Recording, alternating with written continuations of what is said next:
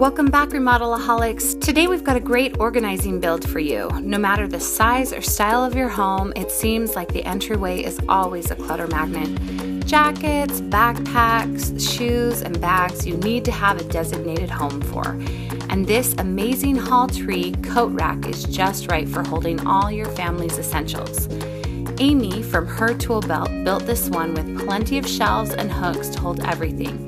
Be sure to check out Amy's channel and website in the comments below.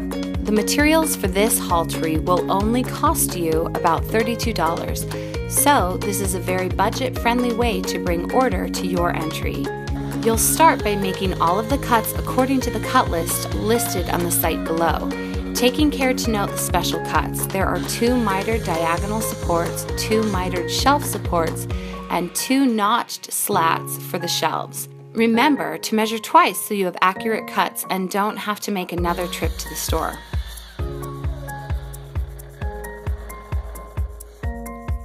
Once you have everything cut, now is the best time to sand and stain. What's your go-to stain color? Tell us in the comments below and we'd love to see pictures. It's so much easier to sand and stain now than after the Hall Tree is assembled. Start assembling the Hall Tree by putting together 2 side posts with the shelf supports.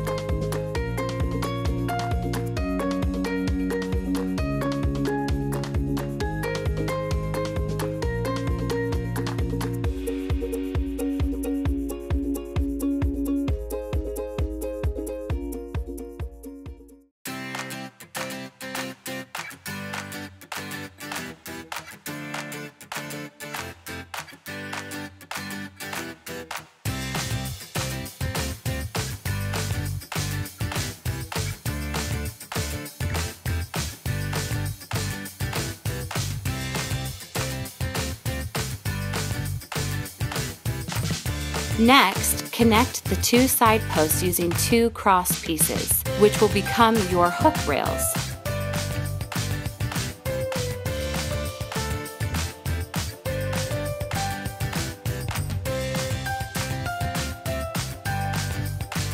Now, you'll add the slat shelves starting with the middle shelf. Put 1 slat flush with the shelf support ends and centered side to side, and attach it with brad nails or screws. Leave a small 1/2-inch gap and attach the next slat, then the next until you've attached all 7 slats. This last slat will be one of the notched special cut boards. Repeat to have the top shelf and the bottom shelf. Next, add your diagonal supports between the posts, paying close attention to the different angles you cut earlier so they line up properly. Drill countersink holes for the screws.